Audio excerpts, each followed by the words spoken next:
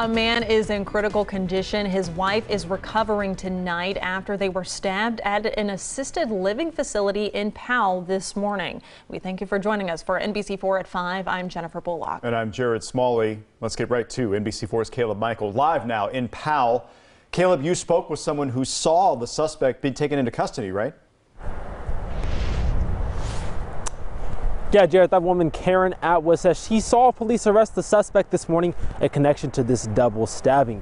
Karen tells me that this morning is something she will never forget.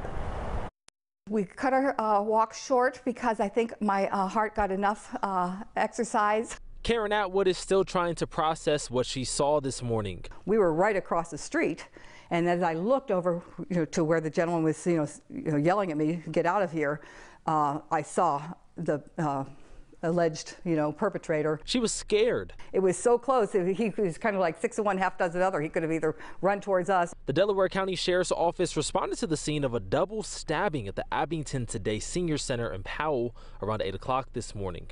They say one of the residents stabbed 2 other residents before being arrested by police. Atwood says she saw the suspect holding a weapon. A knife. It was about like this long and pretty wide, and he was kind of moving it kind of like, am I going to go at them or should I drop it?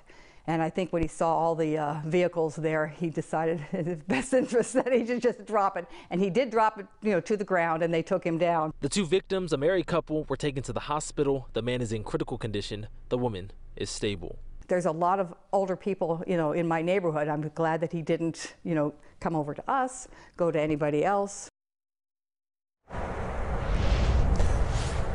According to the Sheriff's Office, the suspect in custody will be charged with felonious assault, and there could be more charges coming soon. Local for you in Powell, I'm Caleb Michael, NBC4.